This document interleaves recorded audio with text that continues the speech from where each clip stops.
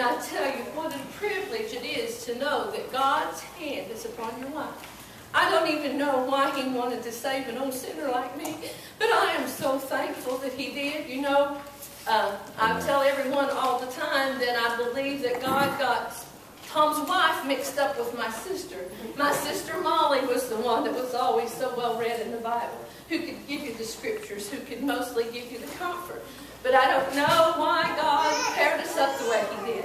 But I'm very thankful He did. I'm thankful He has that calling upon our life, that somehow, in some way, that we can help you all in any way, whether it be a phone call, a prayer, a tear, or just to pat you on the back and tell you we love you. But I am so thankful that God has His hand upon my life. And I look forward to the day that I'll just lay down maybe and sleep and wake in His new heaven. What a blessing that would be. And I tell you this morning, Charlie, my cup runneth over. I think I need a gallon bucket this morning. But I praise you all forever. And thank you for your loving prayers. Amen. Amen. Amen. Glad to be sheltered in the arms of God, aren't you? Amen. Brother Bill's been talking to us on Wednesday nights about the rapture, or that snatching away of the church. And we understand the Bible tells us that in the latter days that there's going to be, will be known as perilous times before the coming of our Lord. We understand that. And but we also need to understand that the culprit behind these perilous times will be Satan himself. And so as we look at that, I want to think about the next few weeks of how that we want to look at why the church needs to experience victory here and now. Now we understand that the church will be victorious in the end. We know that for sure. But yet we can see victory now, and we need to strive for that. And so the church is affected by these latter days of perilous times, and we can think and look back for many years and see how the church has been affected by things that go on in our world today. And so what I want to look at is in the next few weeks of how that the ways that the church is affected through these times. But I want to begin first of all with a message this morning, looking at the one behind these perilous or dangerous times. And I want us to see the aggressiveness of Satan. So if you would please stand with me and turn to 1 Peter chapter 5 and verse 8. And actually I changed my mind. I want to look at verse 1 to begin with. Okay? Because I think that's important. 1 Peter chapter 5 and verse 1. It says, "The elders who are among you I exhort, I who am a fellow elder and a witness of the suffering of Christ, and also a partaker of the glory that will be revealed. Shepherd the flock of God which is among you, serving as overseers, not by compulsion, but willingly, not for dishonest gain, but eagerly, nor as being lords over those entrusted to you, but being examples to the flock. And when the chief shepherd appears, you will receive the crown of glory that does not fade away. Likewise, you younger people, submit yourselves to your elders. Yes, all of you be submissive to one another, and be clothed with humility. For God resists the proud, but gives grace to the humble. Therefore, humble yourselves under the mighty hand of God, that He may exalt you in due time, casting all your care upon Him, for He cares for you." Now listen. "Be sober, be vigilant, because your adversary, the devil, is like a roaring lion, going about seeking those whom he may devour. Resist him, steadfast in the faith, knowing that the same sufferings are experienced by your brotherhood in the world." So he says to be sober, be vigilant, because your adversary, or your enemy, the devil, is as a roaring lion, going about seeking those whom he may devour. Thank you. You may be seated. As I was thinking about and praying about this message and praying along these lines, I guess the first thing that came to my mind was, as I was praying about this, is that we have to answer some questions. First of all, do I really believe that Satan is real? Absolutely, yes. Right. I want you to know that. I know that there's a lot of thing goes around in this world today that Satan is not real, and I think that the Bible plainly teaches of his reality. You'll find in the Old Testament, in Genesis and Chronicles and Job and in Psalms and Isaiah, Ezekiel and Zechariah, they will teach you that Satan is real. Jesus, many times in the New Testament, would talk about the devil, or Satan, if you will, his reality. And I think that people get a picture of him. I realize as we grow up, we see this man in a red suit and horns sticking up and a pitchfork and a long tail, and we're taught probably that, well, that's the picture of the devil. But that is nowhere near the picture of Satan. Satan is, matter of fact, we'll get into that in just a moment, but Satan is he's really, when you picture him in Ezekiel, we'll look at that in a moment, but he's pictured as a lovely individual and one who can entice, and there's beauty upon him. But yes, I believe he is a real creature. Over in Ezekiel chapter 28 and verse 11 says this, "Moreover, the word of the Lord came to me, saying, Son of man, take up a lamentation for the king of Tyre, and say to him, Thus says the Lord God, You are the seal of perfection, full of wisdom and perfect in beauty. You are in Eden, the garden of God. Every precious stone was your covering, the sardis, topaz, diamond, beryl, onyx, and jasper, sapphire, turquoise, and emerald with gold. The workmanship of your timbrels and pipes was prepared for you on the day you were created. You were the anointed cherub who covers. I established you. You were on the holy mountain of God. You walked back and forth in the midst of fiery stones. You were perfect in your ways from the day you were created till iniquity was found in you. By the abundance of your trading you became filled with violence within, and you sinned. Therefore I cast you as a profane thing out of the mountain of God. And I destroyed you, O covering cherub, from the midst of the fiery stones. Your heart was lifted up because of your beauty. You corrupted your wisdom for the sake of your splendor. I cast you to the ground. I laid you before kings that they might gaze at you. You defiled your sanctuaries by the multitude of your iniquities, by the iniquity of your trading. Therefore I brought fire from your midst. It devoured you, and I turned you to ashes upon the earth. In the sight of all who saw you, all who knew you among the peoples are astonished at you. You become a horror and shall be no more forever. I think as Ezekiel is writing this and picturing, in a sense, a picture of what Satan is really like. As I said, so many times we think that he's just that man in that red suit and the horns and the pitchfork and these things. But you can see here that he's described as one who is beautiful, one who is enticing, one who can take good things and make them bad. And God said, because of your pride, He said you're going to be cast out. You were cast out of the mountain of God. You were cast from God. You see, God, when you look at Satan and realizing that he was there with God, and because of his greed and because of these things, again, his pride, he said, I want to be like God. So therefore, he had to be cast out. He's cast out into, and we see him here going about on the earth, going about to and fro, and seeking those whom he may devour, enticing things.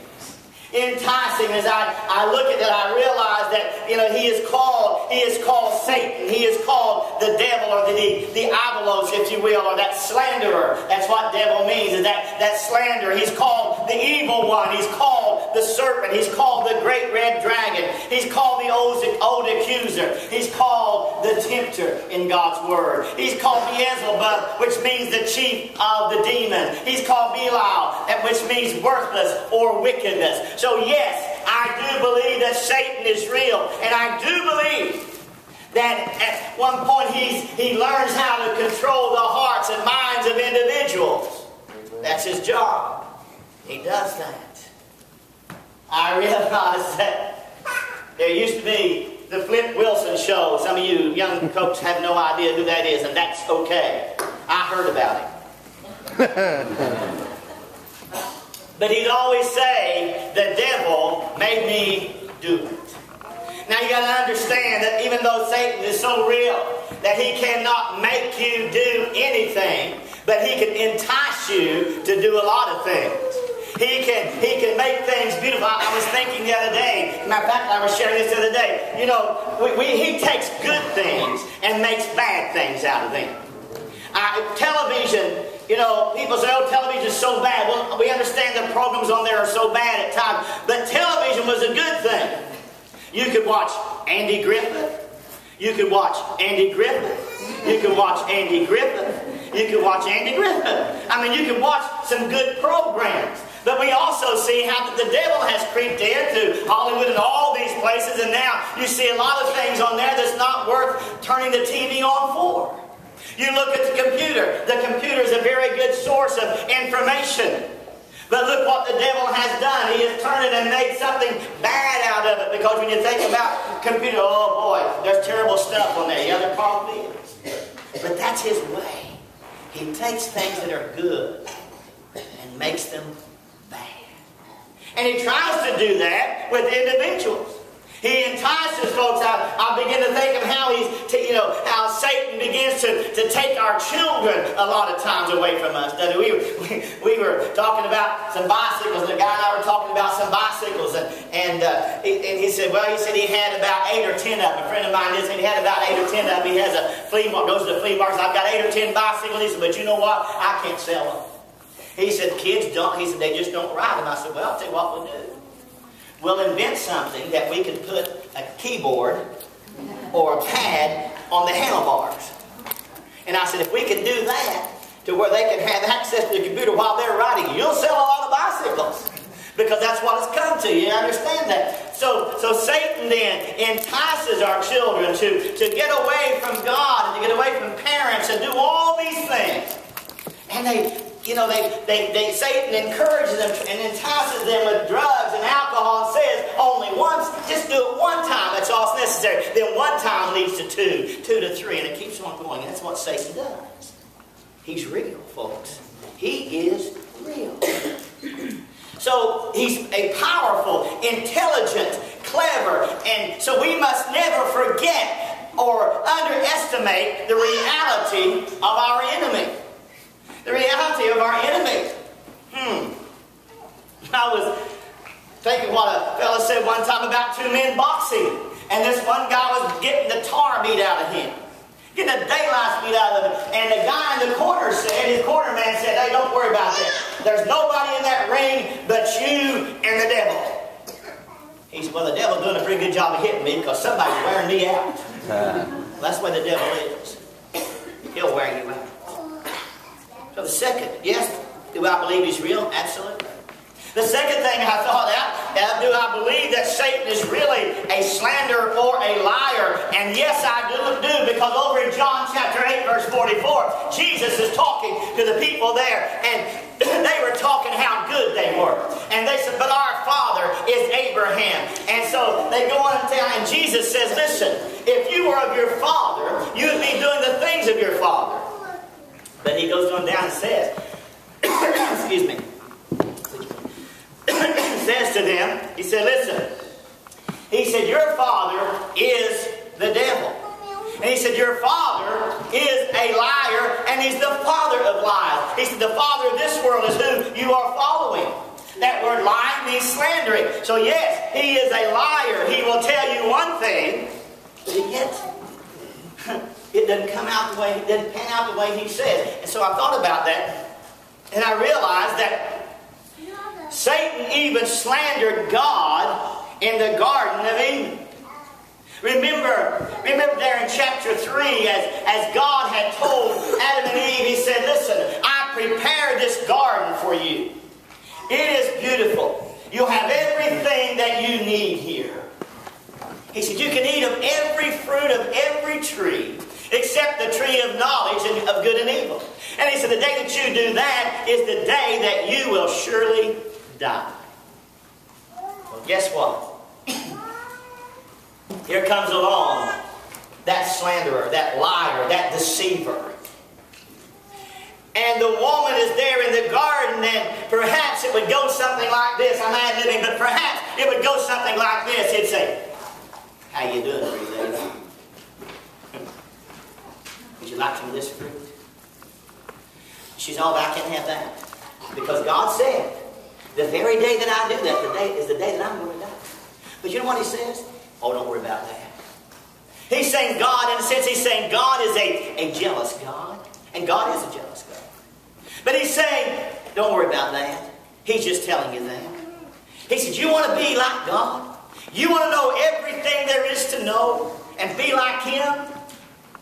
And she might say, that'd be cool. I can do that. He said, well, all you got to do is eat of this fruit.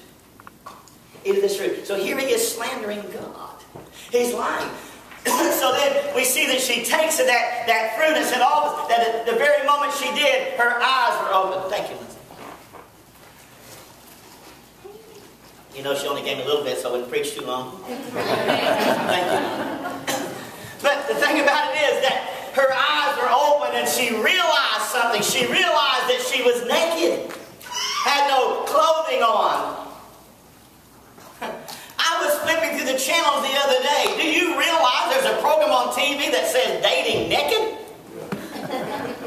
You realize that? We were in a doctor's office not too long ago, and our doctor said, hey, Tom, have you seen that program of Naked and Afraid? I said, no.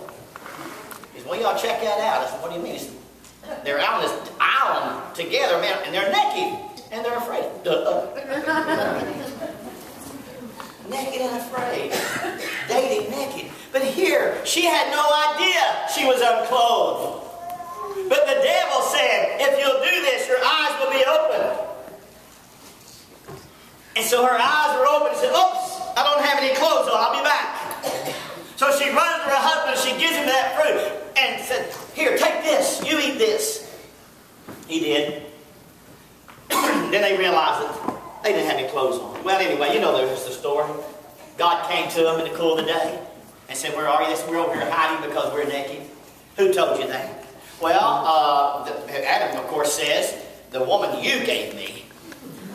The woman you gave me. He made that pretty specific. The woman you gave me done that to me. Well, she said, well, that serpent out there that you made out there, he's the one who told me. Blaming everybody else. You know how that goes. When you sin, it's always somebody else's fault. It's never yours. It's never yours. It's somebody else's. Wow. Their eyes were open. So he became a slanderer of God. You'll be just like him. God just doesn't want you to be like him. God doesn't want you to know anything. God just wants you to be right in this little area and do nothing else. But that's not what God wants. We know that. God wants to bless us, and God wants us to be, as the old army slogan says, to be all that we can be with him. Amen. Everything. He slandered God. He slandered man there in the book of Job. He really did. When it said that there came a day when the sons of God and all these things came together, and Satan was there, and he said that he came to him, and Job being part of all this, you know, and Satan came to the meeting, if you will, and said to the Lord, he said, you know what? He said, look at your servant Job.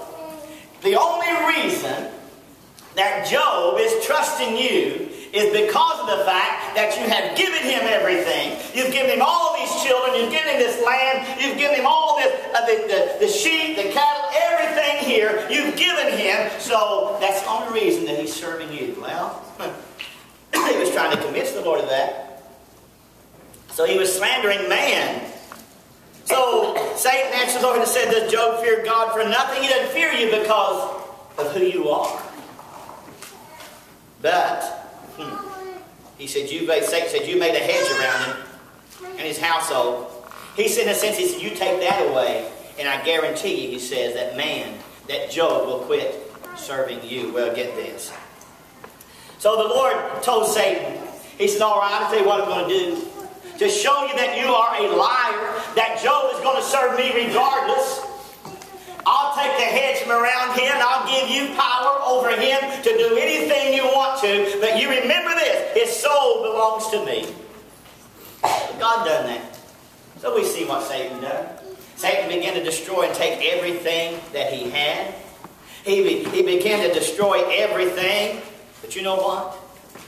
Finally at the end, Job said, through all of his losses, through all of his sickness, his pain he went through, Job says, I know my Redeemer liveth. That's right. So Satan slandered man. He lied to him. Oh, lied about man, of what he would do. He's lied about God. Now look over in Matthew chapter 4, if you will. And something else he tells us. Tells us he also lied about the Lord Jesus Christ. Over in Matthew chapter 4, remember where Jesus was caught up in the wilderness. And he was tempted of the devil. And so he began to tell Jesus, get this. So the devil took him up to the holy city and set him on the pinnacle of the temple and said to him, if you are the Son of God, throw yourself down, for it's written, he shall give his angels charge over you, and in their hands they shall bear you up, lest you dash your foot against a stone. And Jesus said, it's written that, again, that you shall not tempt the Lord your God. And the devil took him up on an exceeding high mountain and showed him all the kings of the world and their glory. And he said to him, get this. He said and had the gall to say to Jesus Christ, he said, all these things I'll give you if you will fall down and worship me. They weren't his to give. That's right. God had created, God had made it all. But Satan says, I'll give you this if you will bow down to me. Have you ever watched Oh Brother, Where Art Thou? Oh, yeah. The guys are going along in an automobile that they had just stolen. And they come to a crossroads, and this black guy's walking with his guitar, and they stop and pick him up. And they had just, two of them had just went in the water to be baptized. So, anyway, they picked him up, and they got to talking, and one of them said, I just got saved, and I've been baptized, and what other names are. I forgot what the names are, but anyway. So, Clooney didn't go along with that, but the other guy said, well, I just sold my soul to the devil. So I sold my soul to the devil. He said, because I wanted to play this guitar and I wanted to be good at it. So I sold my soul to the devil. Well, I thought about that. And of course, you know, if you've seen the movie, it's kind of hilarious, kind of dumb, kind of, you know, that kind of thing. But it's dumb, good dumb in a sense. But the thing about it is, I sold my soul to the devil. He's thinking that I can do everything because I've given the devil charge of my life. Well, that's what he was trying to do with Jesus. He said, you give me charge of your life and I'll give you this. You know what? He's still saying that today. He's still making it look good to people today. Right. You sell me your soul and I'll give you all of this.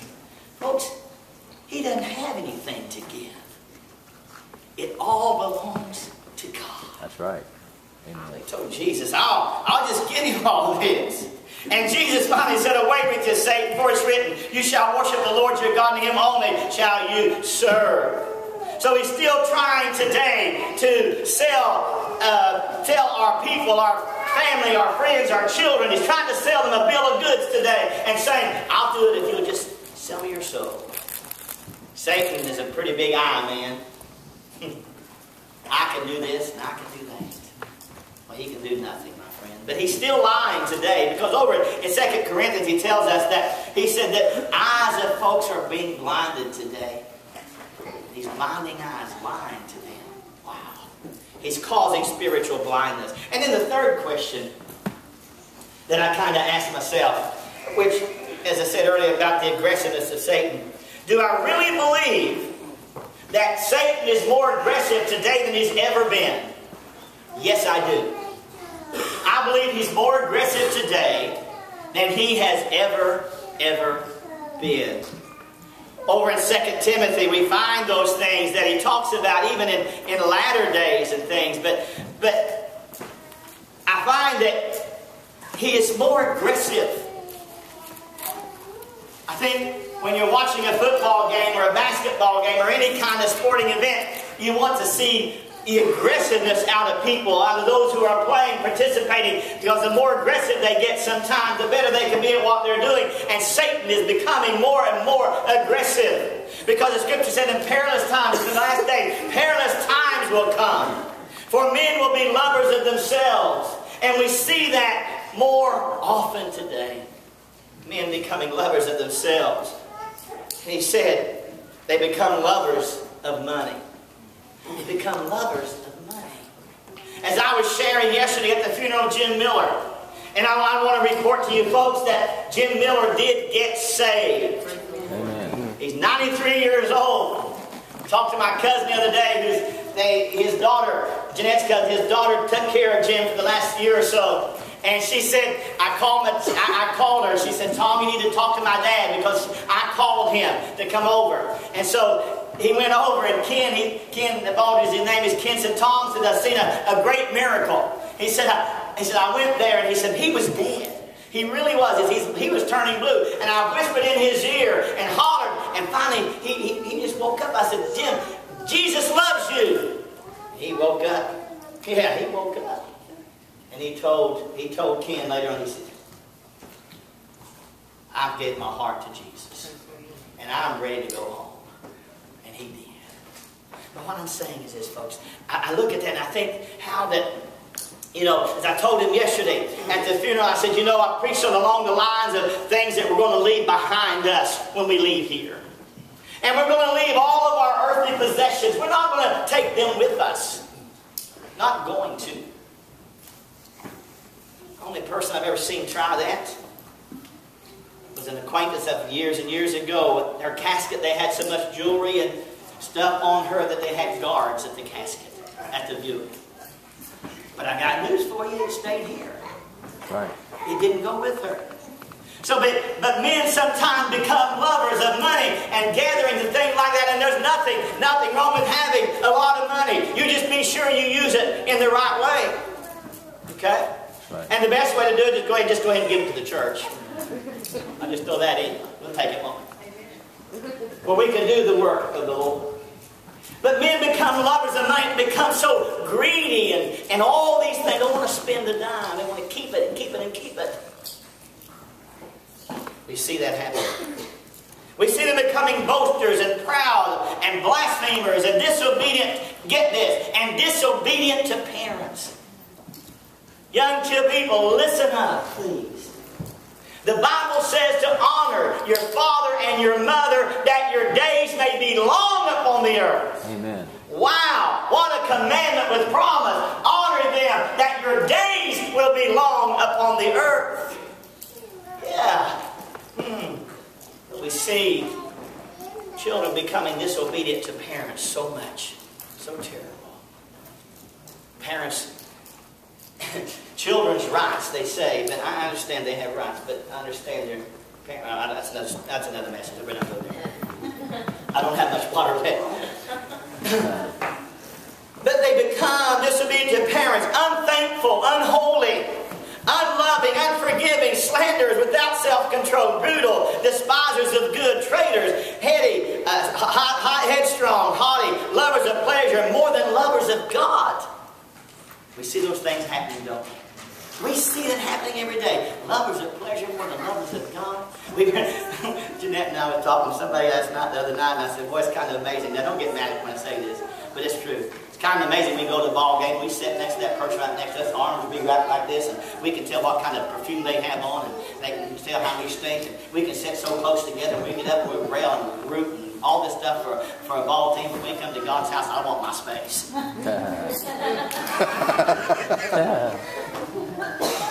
Just thought I'd throw that in. But we want our space. But it doesn't matter when it comes to the pleasures of life. We get more involved in those than we do in the work of God. We get more involved in the pleasures of this world than we do in than coming to God's house. Oh, don't you just wish sometime we would just yell and root for God the way that we yell and root for our ball clubs. Wow. But Satan said, don't do that. Don't do that. You don't want to think you're a fanatic about Jesus, do you? Oh, yeah. You don't want them to think that you're just a religious nut, do you? Yeah, I do. That's what happens. That's what Satan says, because he's so real. He's such a liar. He's such a slanderer. But they become lovers of pleasure more than lovers of God. At the first, pleasures of things of life are more on their minds more than anything else. When's the last time you told somebody how to be saved rather than tell him what the score of the ball game was? Okay, that's enough of that.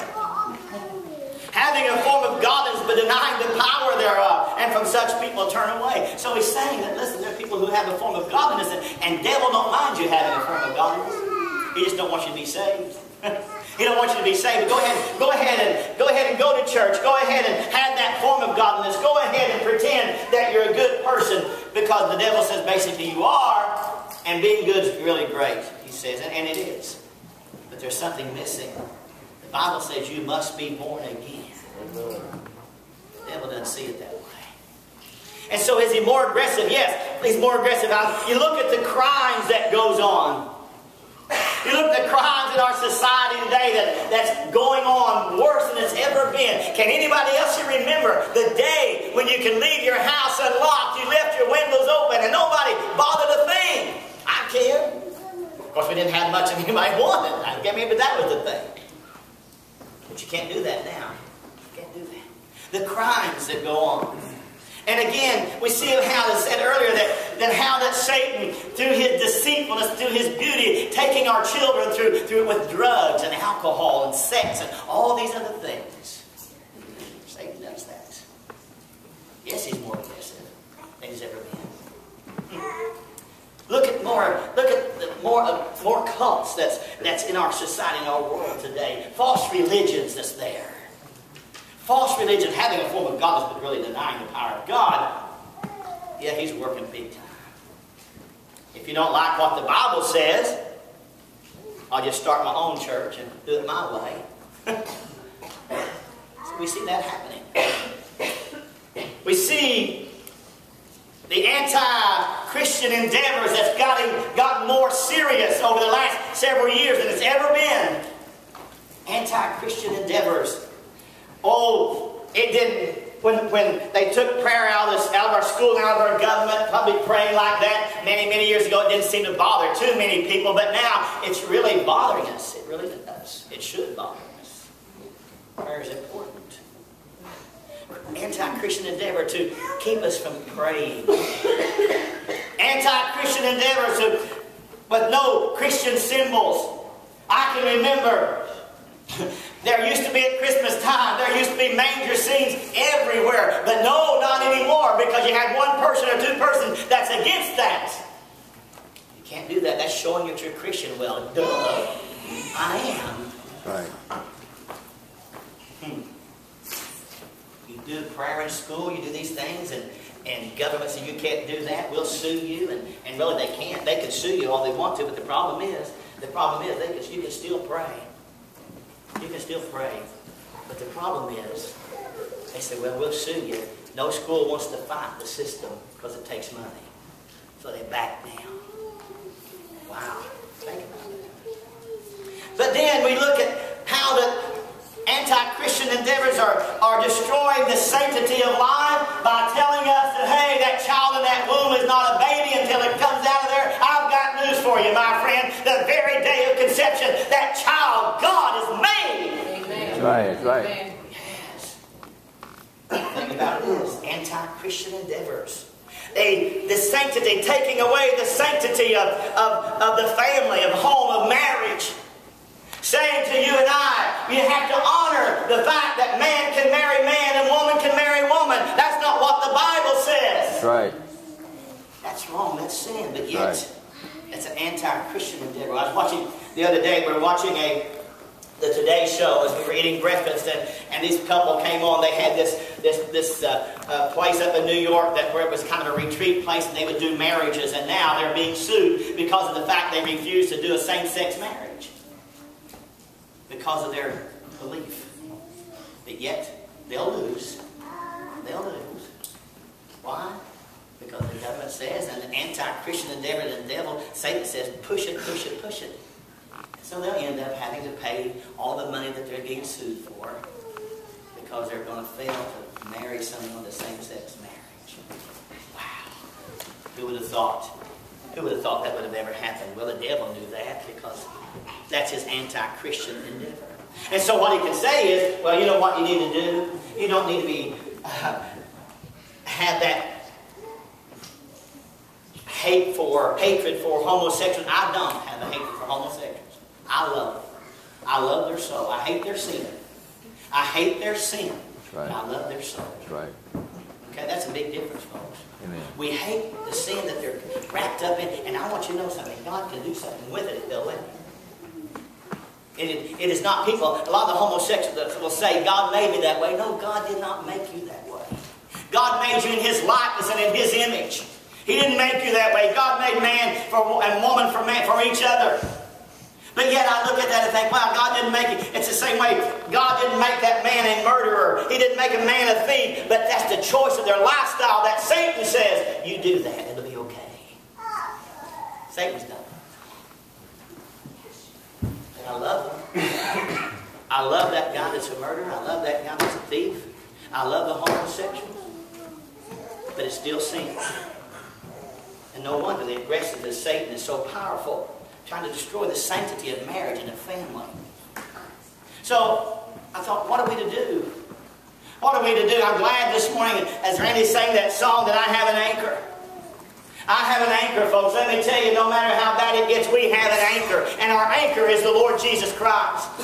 Right. And we're sheltered in the arms of God. We're His. What are we to do?